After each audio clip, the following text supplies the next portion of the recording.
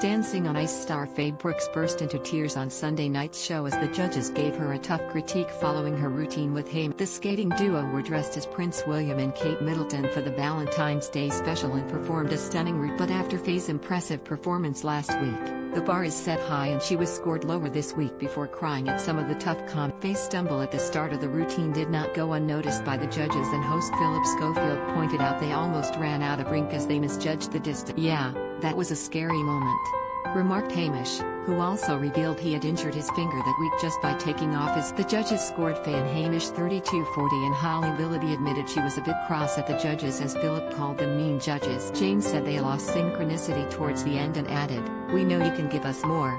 So Faye said, We are trying, we are doing our best. I will take on every single note that you give me and we will come back next week and smash it hopefully. If we." One viewer tweeted, "I actually don't understand how the judges can keep telling at Hamish Gaman and Faye to go further, and they're an incredible pair, with clear skill, and I'm unsure as to what more the judges actually want.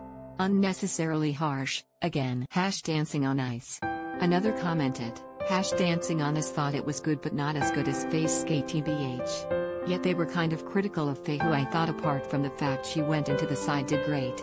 A third wrote, "Absolutely amazing skate at Faye_Brookes. So sad to see you upset, but I'm sure you'll come back stronger next week." #DancingOnIce airs Sunday night on ITV at 6 p.m.